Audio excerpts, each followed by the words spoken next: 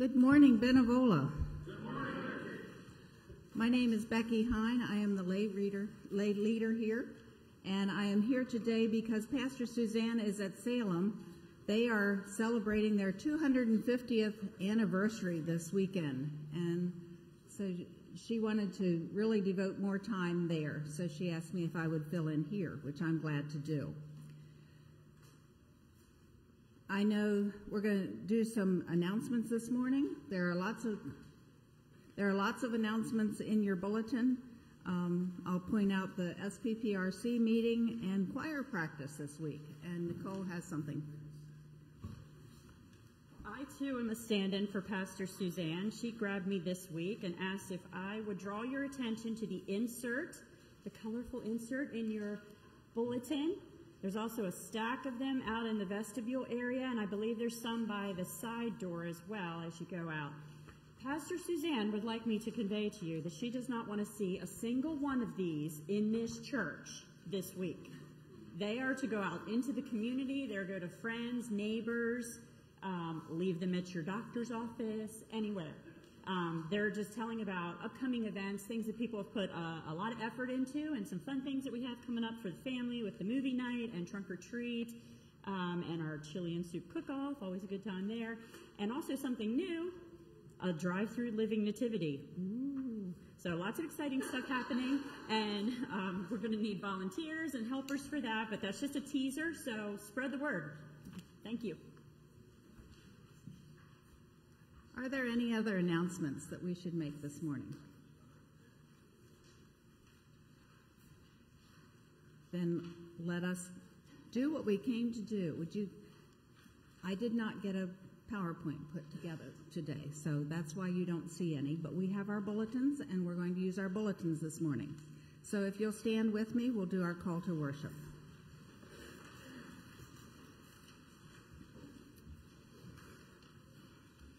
Happy are those who do not follow the advice of the wicked. Whose advice will you follow? O Lord, guide us with your advice. Happy are those who do not follow the path that sinners tread. Whose path will you follow? Show us your path, O Lord. Happy are those who delight in the Lord. On the law they meditate day and night. Open the word of God for us this day, we pray. Our first hymn is Blessed Assurance, number 369.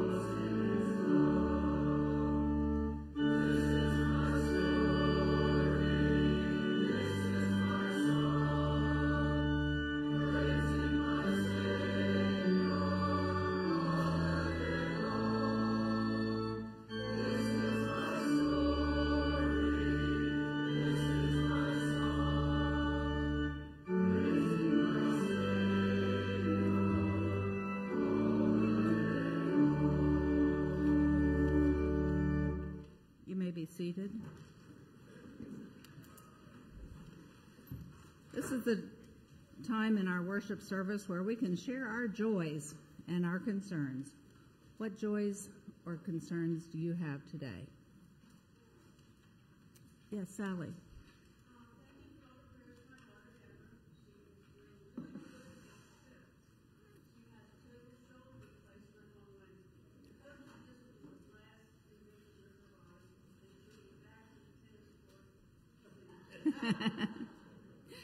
Sally's daughter, Deborah, has had lots and lots of challenges, and they're thankful for the prayers for her. She's facing shoulder replacement, wants very much to get back on that tennis court. So,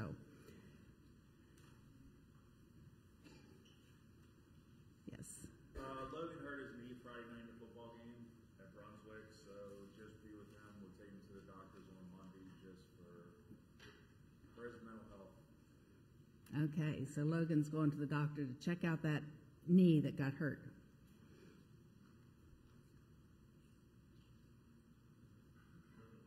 Melinda. Yes, your hand's just here. There you go. Yes, Melinda. This does not rise to the level of shoulder replacement that I'm having cataract surgery this week on Tuesday and the one on Thursday. So I appreciate it. We will pray for your doctors and your eyes that they may heal quickly from the cataract surgery. Yes.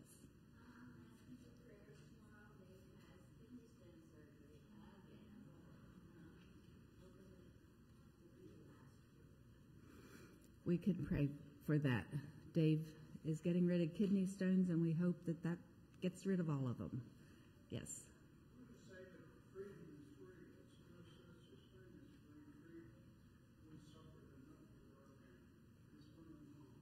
We want that freedom to really be free. Yes, we do. Prayers for Gary Mitchell. He's in the final stages of his life. He's with hospice now. Prayers for Gary Mitchell and his family as he's in the final stages.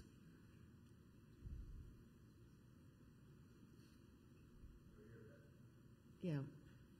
Prayers for my cousin, Deanna Mullendor. She's getting ready to move to Homewood from her home. And so that'll be a big adjustment for her. She's moving into an apartment in Homewood. Deanna Mullendor is moving to Homewood.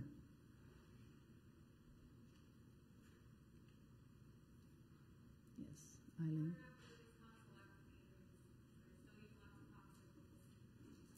Porter is still enjoying popsicles after his tonsillectomy.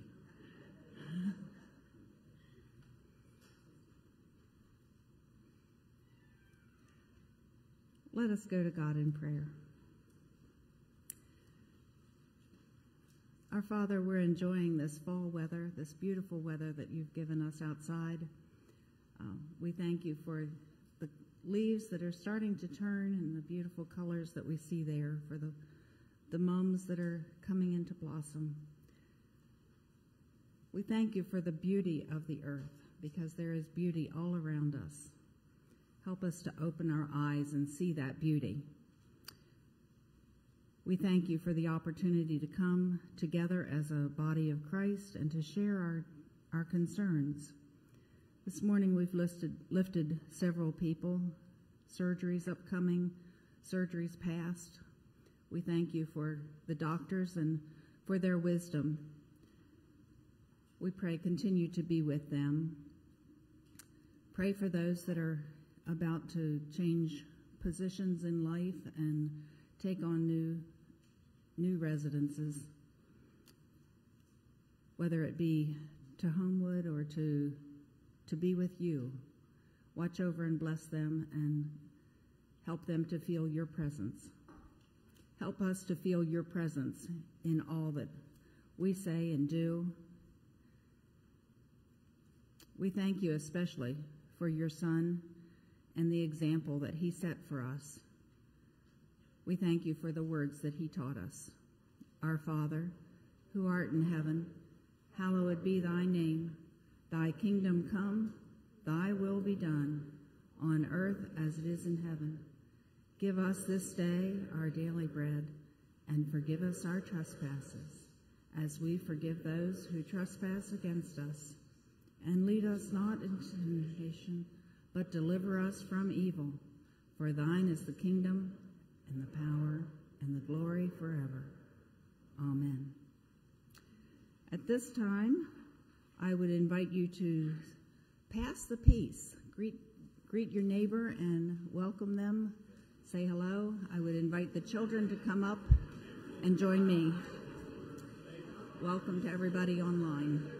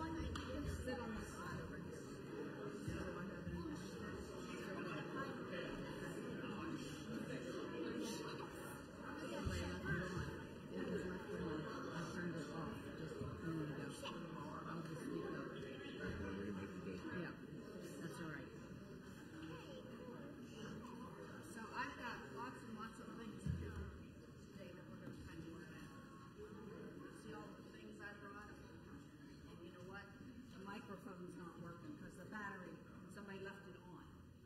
So, what kinds of things do you see there? What do you think my theme is? You see a blanket. You know who made this blanket? Miss Dottie. Miss Dottie finished this blanket last week. Oh, did you do it? No, what? Tomorrow's her birthday. And she finished a blanket last week. Happy birthday to Dottie. So, one of the ministries that we have here at church is a quilting ministry. And a bunch of us ladies get together every Tuesday morning, and we're always happy for more people to do that. So that's a ministry. Do you know what this one's about? The crop walk, yep. There are envelopes like this out there. Do you know how the crop walk works? You get an envelope and you go to lots of people and you say, I'm walking on the crop walk. And that money goes to Church World Service. So Church World Service helps a lot of people. And it's one of the places that we support. And when you get money, then you put it in the envelope and you can walk on the walk. It's at Taylor Park in Keedysville on October 13th. We're going to walk all the way around and through Keedysville that day. I've been at Keedysville. Have you? So talk to your parents about whether you can walk in the crop walk, okay? That would be something that you could do. Do you know what this is? It's a shoebox. What do we do with shoeboxes? Thank you very much. Now you can hear me. Shoeboxes, what do we do?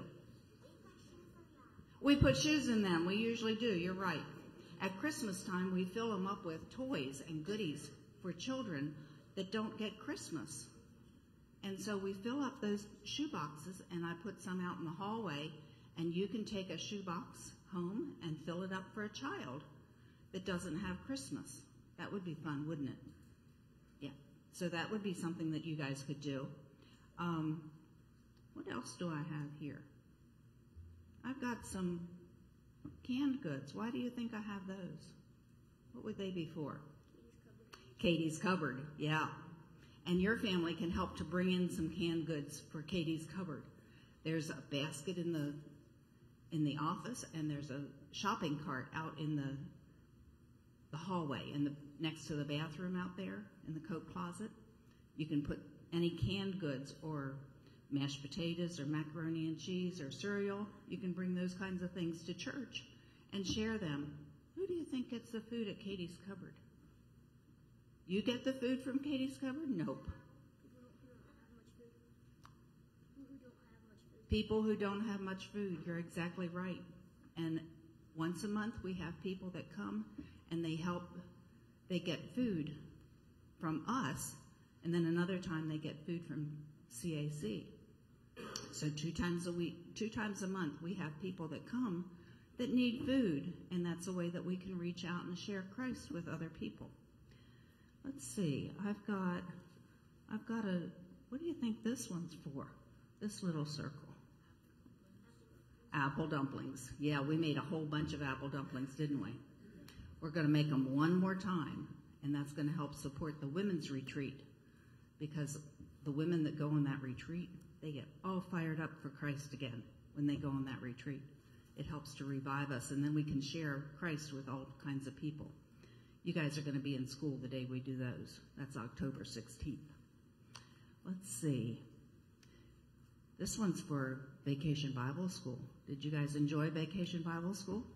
Yeah, that was fun, wasn't it? And then we invite all kinds of other people to come in from all around the community, and we tell them about Christ. So today we're talking about a lot of different missions and a lot of different ways that we can volunteer. I've got a paper I'm going to give to you.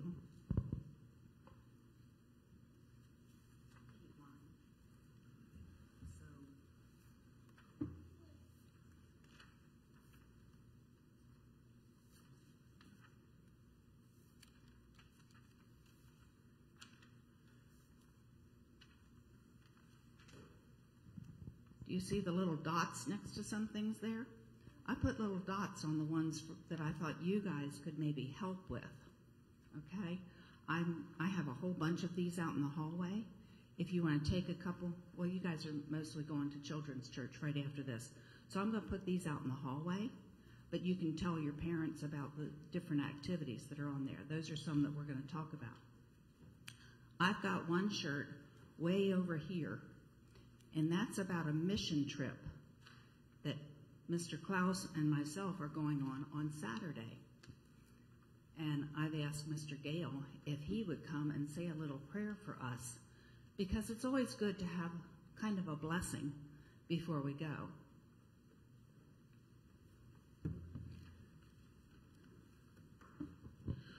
Just a few words. So, as Ad Council Chair, our Ad Council meets about every 2 months, and a lot of the things that are discussed are how we spend our money. And Benevola has always been a church that has tried to go beyond our walls. One of the things we have as a line item on our budget is a thing called Volunteers in Mission.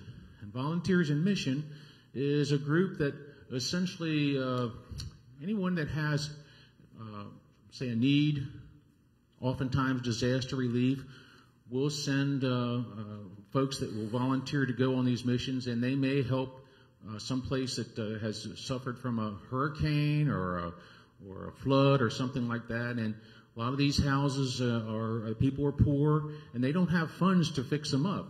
So just so you know, I mean, a lot of the Ad Council work goes on behind the scenes, I know, but I want to be transparent. This week we had an Ad Council meeting, and one of the things we talked about was these VIMs, Volunteers in Mission, they don't just happenstance. There needs to be some money that goes to purchase the supplies here. Typically, the folks that go, they pay their own way to go to on the trip for transportation and things of that nature. There have been times where we've funded some of those people, but this particular week we appropriated another $5,000 to this volunteer and mission group for materials in Hinman, Kentucky, which is an area that suffered from a flood. Yeah, from a flood. So Becky and Klaus are going down. It's, I think, a 2-week mission trip this particular time. And so we want to ask for prayers for Becky and Klaus. Bow your heads, please. Dear Heavenly Father, we thank you for Volunteers in Mission, hands and feet on the ground that serve you and reach into communities. We thank you for Becky and Klaus and their willingness to go. We pray for safe trips, safety at the work sites, witness to the folks that are receiving the help here. and we pray that hearts will be changed. We thank you so much for the blessings that you give us, that we are able to do these things, but we know that it all comes from you. We pray this in Jesus' name. Amen. On a detail about what we're doing down there in those 2 weeks. So it's in Hindman, Kentucky. It's about 8 hours drive. We're building 2 homes. They're Habitat homes. One is a 4-bedroom, 48-foot frontage long. And the other one is a 2-bedroom, 36 feet. And the intent is that we'll be building it from the foundation walls up to be fully enclosed. So that would mean all the walls, the roof, windows and doors put in, so it'll be weather tight. And the 2 homes are about 5 minutes apart from each other, and we heard that the people who were displaced, who are waiting for, families who are waiting for these homes, live right adjacent to the site. So we'll have a good bit of interaction with those folks and hear their story, on how they lost everything. That town is in a valley, and they had a lot of rain, and the floods just basically swept much of the town and the houses away in 2022. If you're interested, look on YouTube and just put in Hindman, Kentucky, and you can get a picture of that. So I'm going to let you all go ahead and go to Children's Church. Hang on 1 second, please. The trip that we're going on, it's for 2 weeks. We have some people that are going for the first week. We have some people that are going for the second week. We have some people that are going for both weeks. It is not closed. If God's been poking you and saying, you've seen it in the bulletin for a couple weeks, if God's been poking you and say, maybe you should go along, it's not too late. Talk to myself or Klaus after the service. If money is the drawback, there is that money in the budget. There is money at the church to help pay your way, if that's what's keeping you from going. So just putting it out there that it's still open and you're still welcome to come for as much or as little of that trip as you would like. Now we'll let Bruce read the scriptures for today.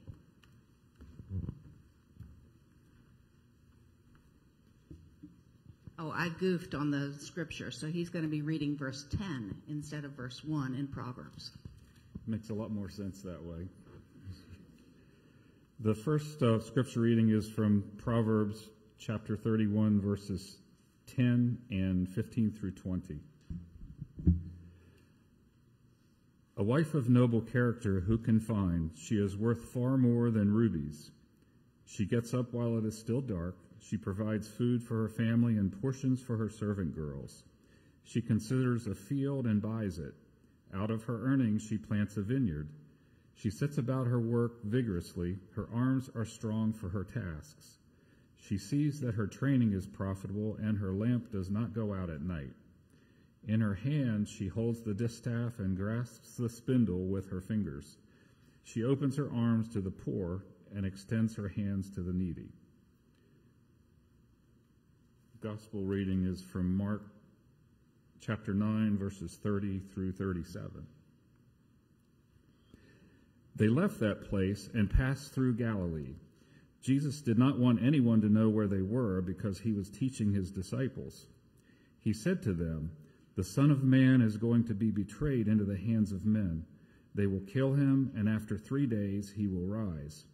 But they did not understand what he meant and were afraid to ask him about it. They came to Capernaum, where he was in the house. When he was in the house, he asked them, "What were you arguing about on the road?" But they kept quiet because on the way they had argued about who was the greatest. Sitting down, Jesus called the 12 and said, "If anyone wants to be first, he must be the very last and the servant of all."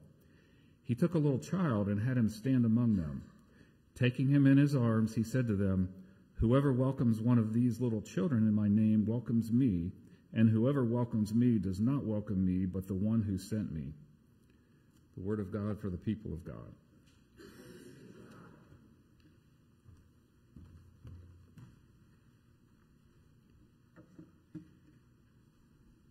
So one other mistake that I made is that it should not be in place.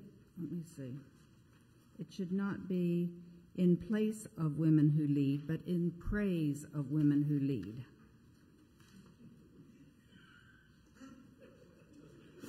It makes a difference, too. I tried, Pastor Suzanne asked me if I would preach today, right at the beginning of church last week. And so I knew that I had a busy week, and I put the bulletin together real quick. So I apologize. I make mistakes. And it was last night, I think, as I was going to bed, that I realized I didn't do a PowerPoint, and I thought, it is what it is. So. Thank you. Let's pray. Let the words of my mouth and the meditations of our hearts be acceptable to you, O Lord. Amen. So as I read this scripture in Mark, I thought, what on earth happened before they did this? So I went back to the beginning of Mark, and I found out that at the very beginning of Mark, which is chapter 9, so even more has happened before this. But at the beginning of chapter 9, Jesus goes up on the mountain with Peter, James, and John, and that's where the transfiguration happens, where Jesus gets all white and glowy, and Elijah and Moses come down, and the three of them talk.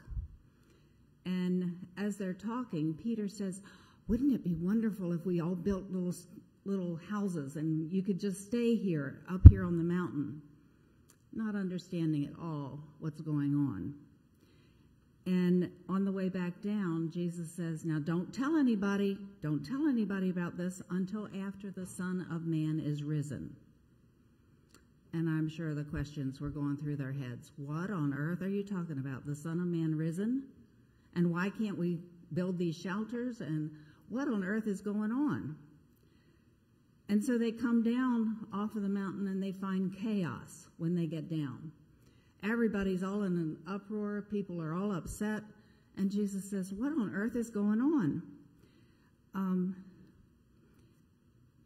And the disciples, they find out that there was a man that brought his son to the disciples and asked, could they please heal his son? His son was possessed by demons, and he kept on foaming at the mouth and just uncontrollable.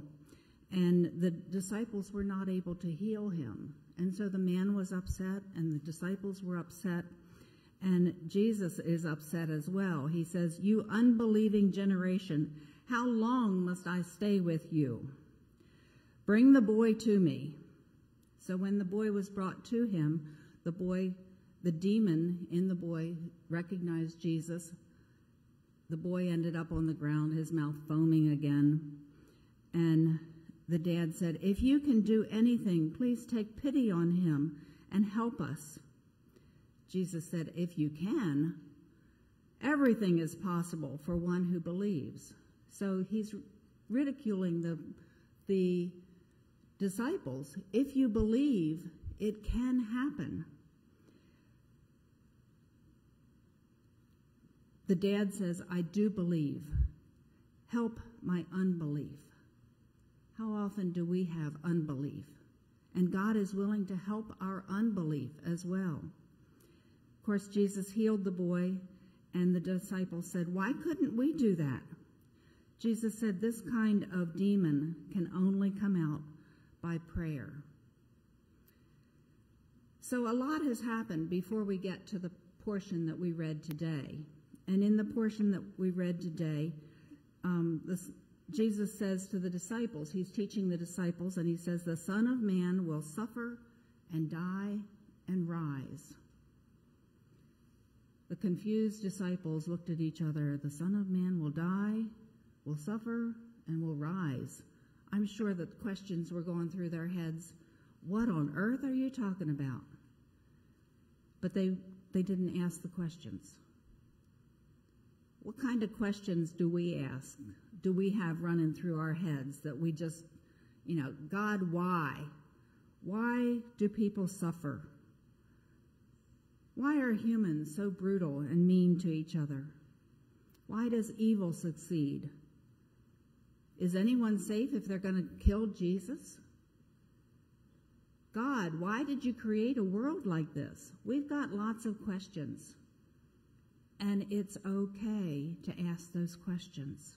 We may not get answers, but it's okay to ask those questions. If we don't ask those questions, we do just what the disciples did. They started arguing with each other. We take out that stored up stuff inside of us is going to come out somehow. And if it's not through those questions, then it's going to be some other way. And for the disciples, they were arguing with each other. And so Jesus said, he calls them out on it. He says, what were you arguing about? What gets in the way of us seeing what is important in our life? And how can we fix our eyes on Jesus? That's how things are made right. Jesus answers them and says, anyone who wants to be first, well, they say, well, we were arguing about who's going to be the greatest. And Jesus turns it upside down and says, anyone who wants to be great will be least, will be the servant of all.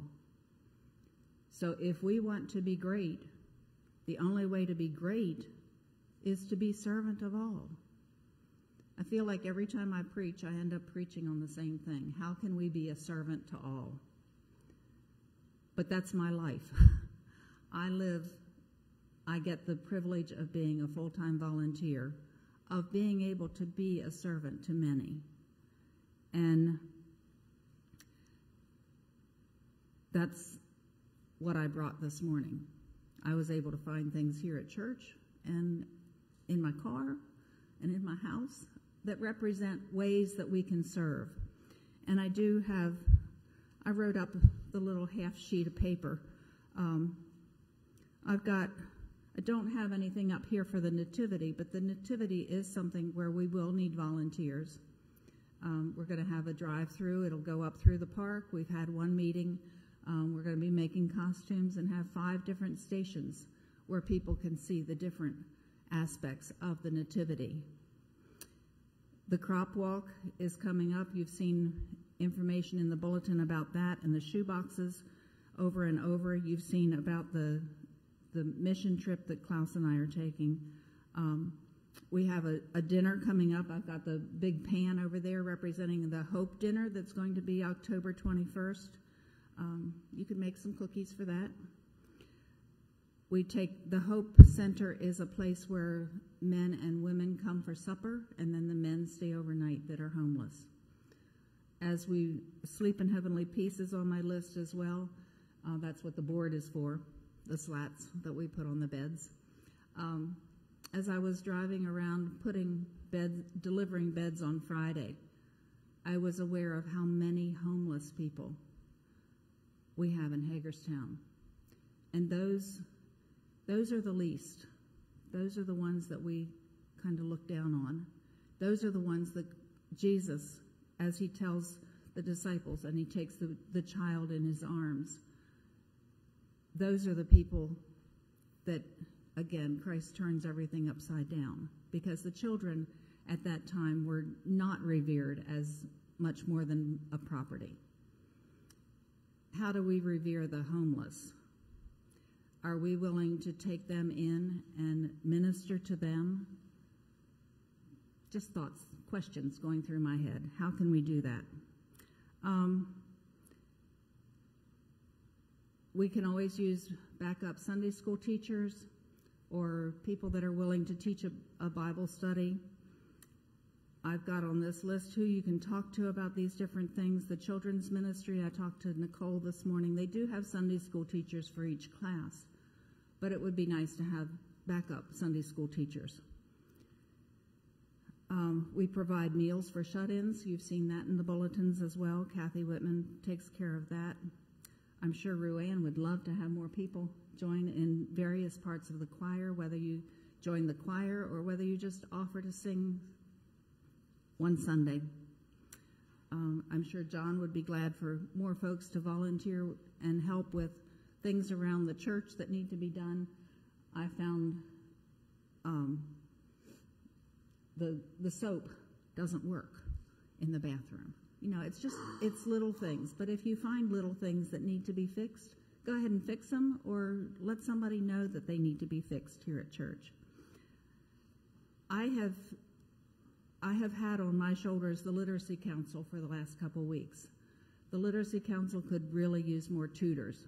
We have tutor training coming up, and I was in the park yesterday and found some folks that might be willing to be tutors. I'd be glad to talk with you about that. It's volunteering to teach somebody how to read, do math, borrowing with subtraction. You can do that.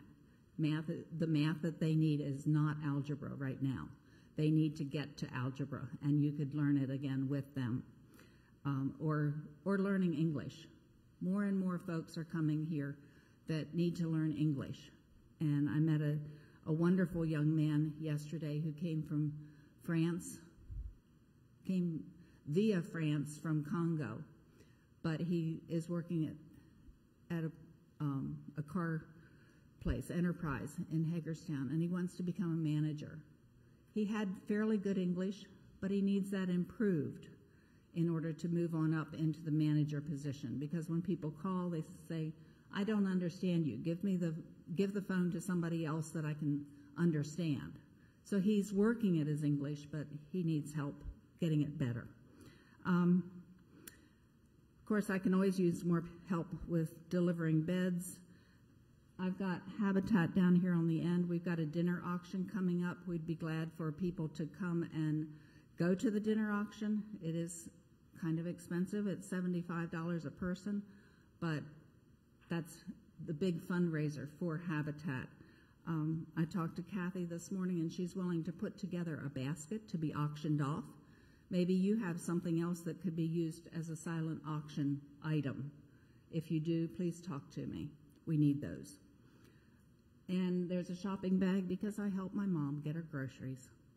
Maybe you have a friend that could use some help getting groceries. In our scripture this morning, we had Proverbs chapter 31, and there it talks about the wise woman and all the wonderful things that she can do, that she does to be able to help her family, help those around her. So I encourage you to look up Proverbs 31 and read that again. That's good examples for all of us of ways that we can help others. Just as a side note, our hymns today were written by women, in praise of women. Our first one was written by Fanny Crosby, and Phoebe actually wrote the music for that. So Blessed Assurance was written by Fanny Crosby, and the music was by Phoebe Knapp. And the second hymn that we're doing today is Be Thou My Vision, and those words were written by Mary Brine in 1905, and then versed by Eleanor Hall. So there are women that we're praising women today, and those hymns were written by women. In 2 Peter, one of the talk shows I heard this week mentioned 2 Peter's chapter 3, verse 8. One day is with the Lord as 1,000 years, and 1,000 years as a day.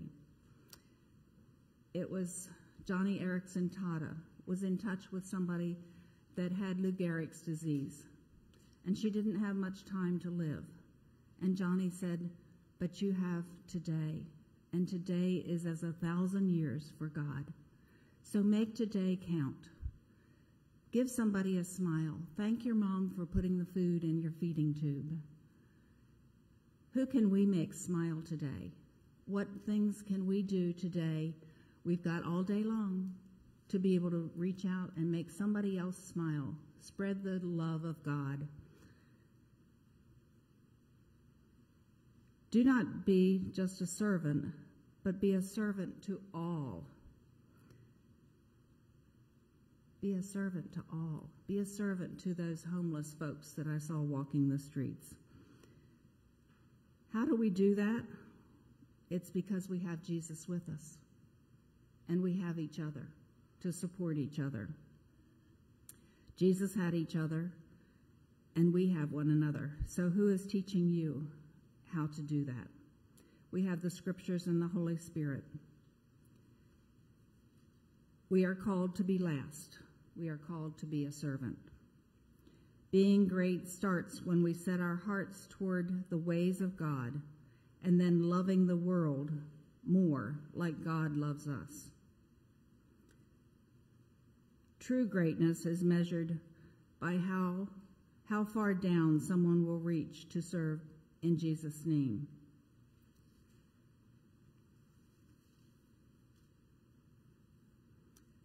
Jesus shows us what it's like to serve by taking a child in his arms.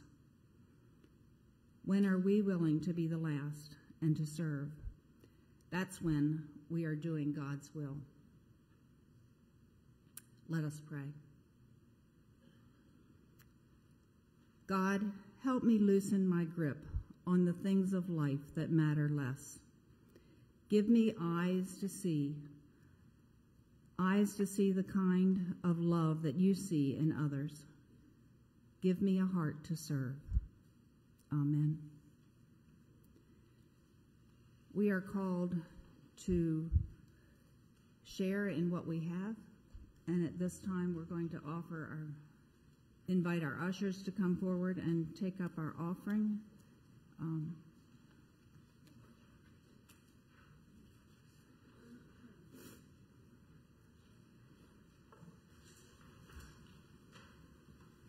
Thank you, Liam.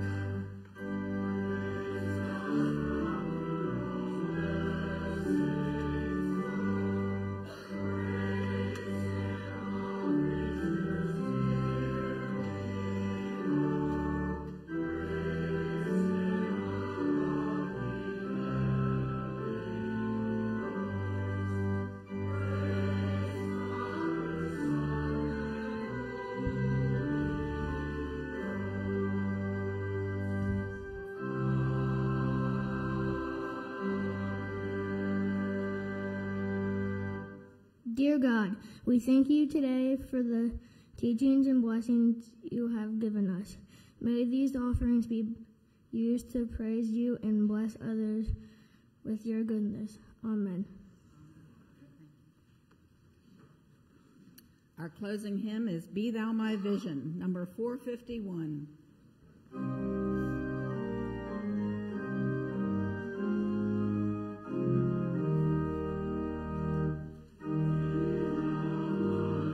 my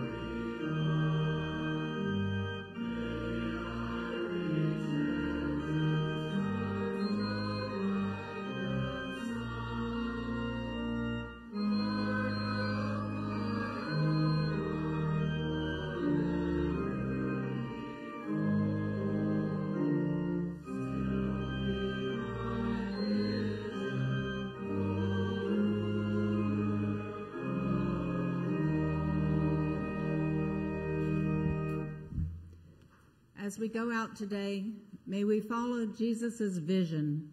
He has a vision for you. Open your heart to his vision. Amen.